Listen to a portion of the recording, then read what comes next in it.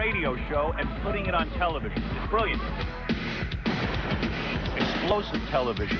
Shocking television. This is good television. This is genius. Oh, man, oh, Shevitz. Good morning, everybody. How you doing?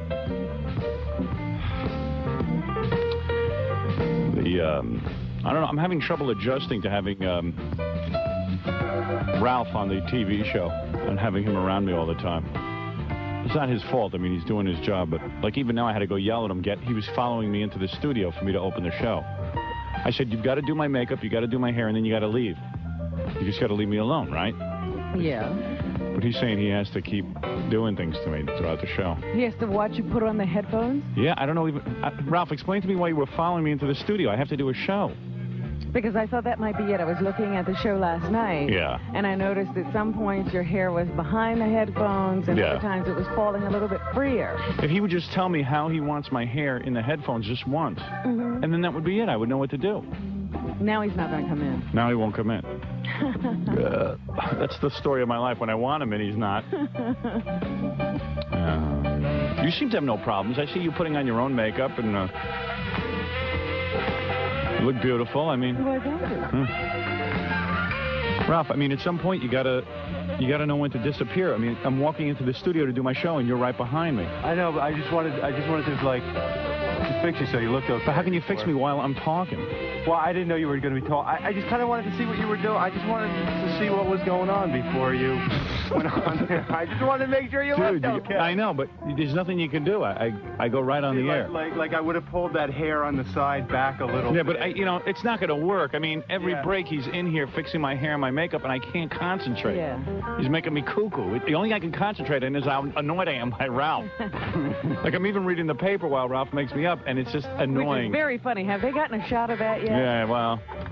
Yeah, they have, but nobody knows what to make of it. I didn't say anything this morning. No, you didn't. It's just annoying. Just said I'm there. Yeah.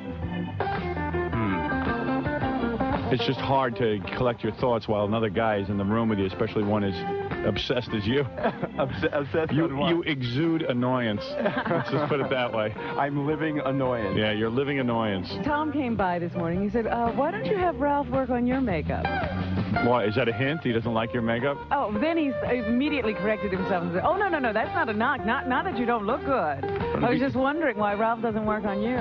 Why does Tom get involved? Tom is a moron. If you're happy doing your makeup, why would he create a further problem for me? He has no idea what Ralph does. He has no idea about anything. No. He comes in and stirs things up. Because he's a moron. And morons, when they are here to interfere, only a moron can interfere. Only morons can screw my life up. Stop and ask. I know what I'm doing. No, if I wanted somebody to do my makeup, they'd be here. It's called meaningless conversation. I see. Because they have to stop you for this. It wasn't like I was engaging Tom in conversation. Right. No, it's 90% of people are morons and have nothing to say, so they just blurt open their mouths and only create problems. Let's say you were out of your mind or something and you went, yeah, I should have makeup from Ralph? Oh, where's my makeup from Ralph? You know what I mean? He just doesn't know how to behave. I told him not to be a moron. Fred, could I have louder music, please? Thank you. Fred's in a groove. Leave him alone. Oh, okay, Fred. You're doing a good job over there. This one's your control. Oh, I see. Oh, you set the level. Sorry. Okay. Thank you. Because I tell you, Ralph is really annoying. And it's even annoying that Ralph is, like, now part of the open of the show because he's involved with me, and then all of a sudden he's following me in. Do you understand what I'm saying? Yes, he's just in the way, so you can't think of anything else. I get, you know, at some point, I get up out of the chair, you should say, okay, man, you're done. No, I get done, and then I got a guy following me into the studio. I've had people do my makeup before, and they don't then follow me around everywhere. I know. Then disappear. They don't do touch-up, Robin? Yes, they do touch-up, You just finished. How could you do touch-up? Right after they finish. You just, a touch-up maybe in 2. I said to him, today we're going to try something new, Ralph. You'll be allowed to come in at around 8 o'clock and touch me up. Other than that, I don't want to see you. I have a perfect solution. Yeah. Instead of following him into the studio, he comes in, he says a good morning, and then he goes to commercial. Yeah, that's when you touch me up. If you needed to check him to make sure that, you know, for the final look-through, he was all right. Robin, I got a better story for you. Robin, that's a great idea. Thank you. That's what I'll do from now on. I have a better scenario. He disappears. After, he does my makeup at 6 o'clock in the morning. He's all done. Done my hair, he's done the makeup. Let him go into the TV room where they're shooting now, where they look at all the monitors. That's an even better solution. If he sees a problem, come in here at 6:05 when I take a break. That's even better. And touch me up. And if there's no problem, stay out. Stay out.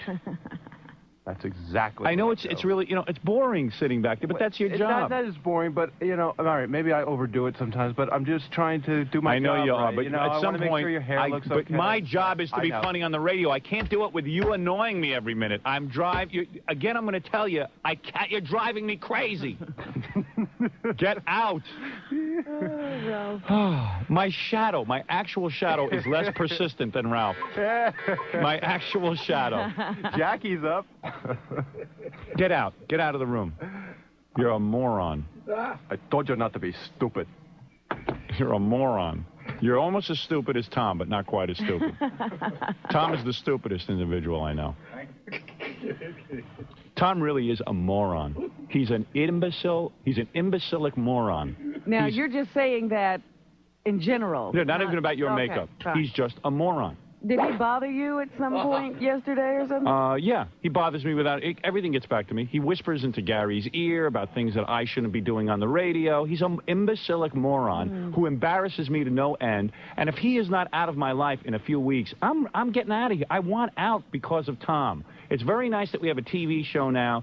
It's very nice we have a radio show and we're heard throughout the country. My dream has come true. We've, in a sense, thwarted the FCC by getting this show on television. We're reaching millions of homes. But Tom is much dumber than O.J. Simpson, and I can't deal with dumb people because my career has come too far, progressed too far to deal with the likes of someone stupider than O.J. Simpson. Tom, please, I've had it with you. I want you out of my life. So nice to see you this morning. No, Howard. I'm not in love with you, my friend. You're a pawn caught in the middle, but Absolutely. I tell you something, I'm not buying that anymore. Rook to square 3. Everyone's in on my show. What is it? What can I do for you? Well, I mean, anything else you want to say about me? No. Oh, good. Thank you. Okay. I'll say it behind your back where I'm comfortable. I'm not comfortable saying it with you in the studio. That. Thank you. That's why I figured I'd come in. Just stay out. I never want to see you until later. That's not happening on the show. That's not happening on the show. Oh, it's happening, pal. Pally of mine. Don't you tell me what I can do. I hate you. I hate radio. I hate radio on TV. I hate everything. I hate Scott's chest hair. I hate that I tell Scott to put pictures of O.J. Simpson in and they're not in the show. And very soon, I'll be making an announcement that I hate movies. Oh, dear. All right, thank you.